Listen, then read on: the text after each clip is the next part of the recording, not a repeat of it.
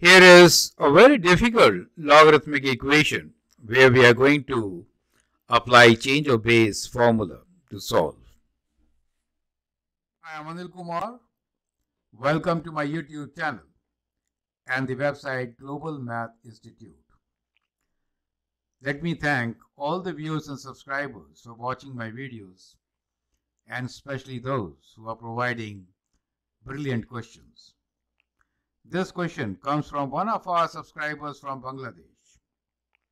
We need to solve the logarithmic equation given here. Very interesting and difficult question. Let us see, how do we solve such a problem?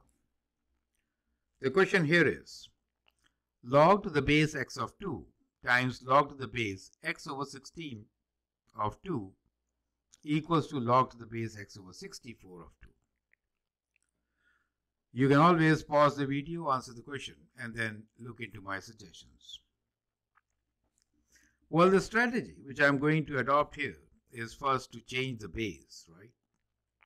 So I hope you remember the formula for change of base, which is, if I have log to the base a of, let's say, x, then we can change the base to any other, let's say b, by using this particular formula, right?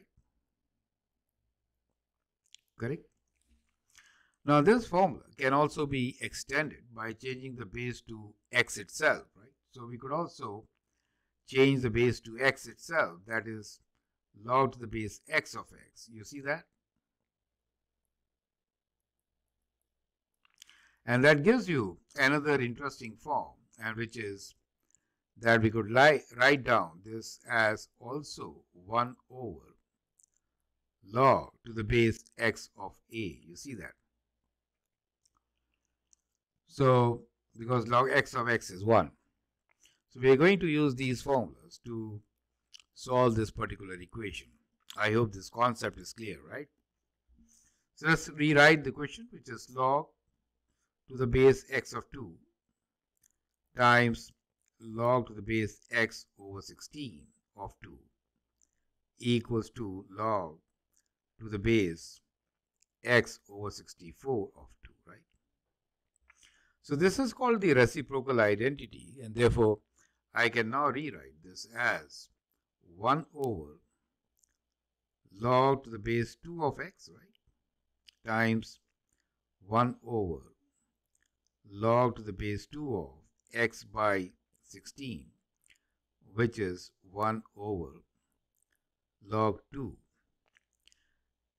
of x over 64. You get the idea. So we have written this as a reciprocal now, right? Now we can expand this. So we have 1 over log to the base 2 of x times, see, this can be written as log to the base 2 of x minus, because division, right? Log to the base 2 of 16. And on the right hand side, we have 1 over log to the base 2 of x minus log to the base 2 of 64. Is this part clear to you? So here we have used the formula log to the base a of x over y can be written as log to the base a of x minus log to the base a of y. Correct? Now we can multiply both sides by the denominators. You see that? So we'll avoid a fraction type of an equation.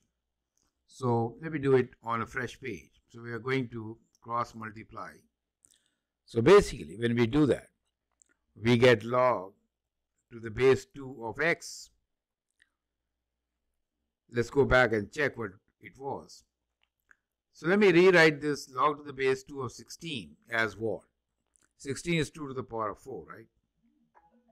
So let me first write this as 1 over log to the base 2 of x times, let me squeeze it in, 1 over log to the base 2 of x minus log to the base 2 of 16 is 2 to the power of 4, right? So that means minus 4, correct? Equals to 1 over log to the base 2 of x minus 2 to the power of what is 64? 6, right? So 6 here, right? So now we can go to the next page and rewrite this equation. So I'm cross multiplying. So I get log to the base 2 of x minus 6 equals to log to the base 2 of x times log to the base 2 of x minus 4. Is that clear to you, right? So this denominator here comes here, right? And that denominator comes on this side. So cross multiply, right?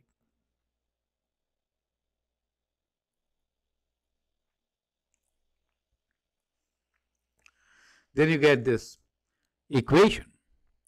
And now to solve this equation, let us do a substitution that let log to the base 2 of x equals to, let's say, y. So we can now rewrite the equation as y minus 6 equals to y times y minus 4. Is that clear to you? Now, this becomes a quadratic equation in y, right? Bringing all the terms together and expanding, we get y squared minus 4y, and bringing here minus y plus 6.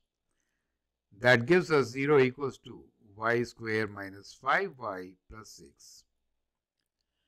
And now we can have 3 and 2, right? So we could factor this as y minus 3 times y minus 2, correct? So you see how we have simplified this equation and got two solutions. So that means y is equal to 3 or y is equal to 2, correct? Since we know that y is actually log to the base 2 of x, so that is equal to 3. So substituting back log to the base 2 of x, we kind of get our solution. And so we can now write this as x is equal to 2 to the power of 3. On this side, we get x equals to 2 to the power of 2, correct? So we get x as equal to 8 or x as equal to 4. Is that correct? So in this particular equation, as you can very clearly see, x value as 8 or 4. So that becomes our answer, right? So our answer here is x is equal to 4 or x is equal to 8. Is that clear to you? So you can always substitute back these values and check your result. I hope you find this interesting and useful. Feel free to write your comments and share your views. If you like and subscribe to my videos, that'd be great. Thanks for your time and all the best.